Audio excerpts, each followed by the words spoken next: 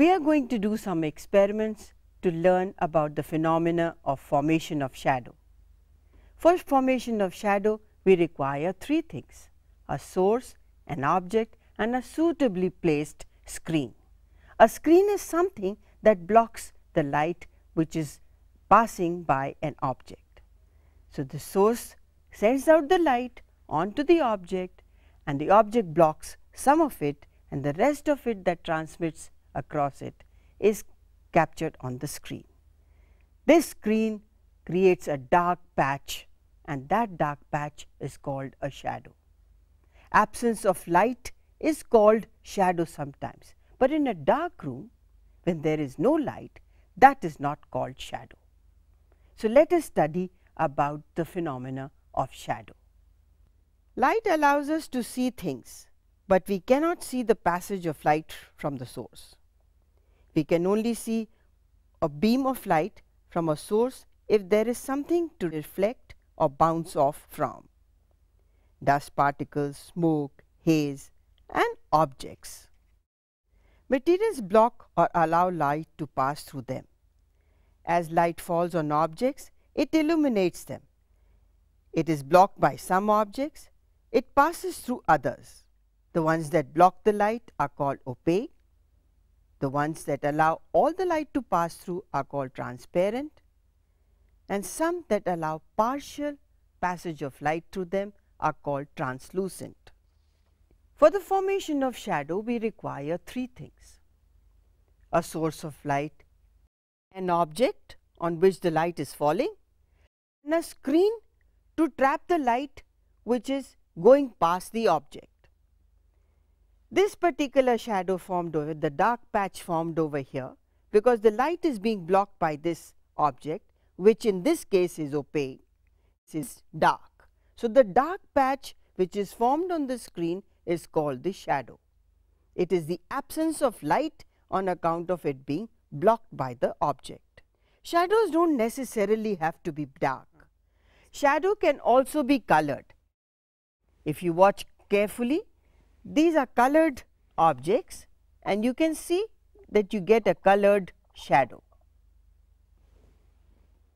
The different portions of the assembly of little plastic glasses shows that the transparency allows the light to pass through, and so you get a colored shadow. You can also get colored shadow if the color of light changes.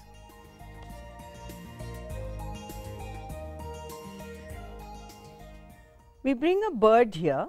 Notice the body of the bird has a small transparent blue patch. You cannot see the eyes of the bird, you cannot see its red body or the white feather, but you can see a small speck of blue in it. Shadows of objects do not necessarily have to look like the object. Supposing I put my fingers here and create a shadow like this, you can barely make out that it belongs to a ball and my hand. So, the shape of the shadow does not necessarily look like the object. Now, observe the shadow of this plate. It is a big round, and as I move its position between the source and the screen, its size is changing. Take a close look at it.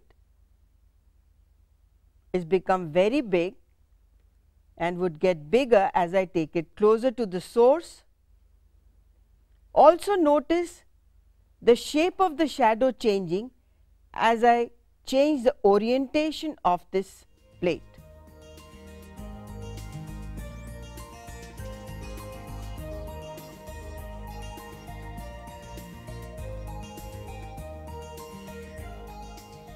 So, shadows do not necessarily look just like the object. Their size may be different from that of the object, their shape may be different, and would depend upon where this object is placed between the source and the screen. Also notice that its sharpness is not the same in all the locations. When you are closer to the screen, you get a very sharp shadow. When you are closer to the source, there is a slight haze around the shadow. The lighter part is called penumbra and the darker part is called umbra. Something amazing happens to the shadow if the screen changes. What can happen to the screen? Right now we have a white screen. If we change it to something like this, then what happens to the shadow? You have experience of this on the roadside. You have the trees, you have the pavements, you have cars, and as you see the shadow against them, it's changing. The size of the shadow can change, its shape can change. What will happen if the screen is inclined or has a certain orientation?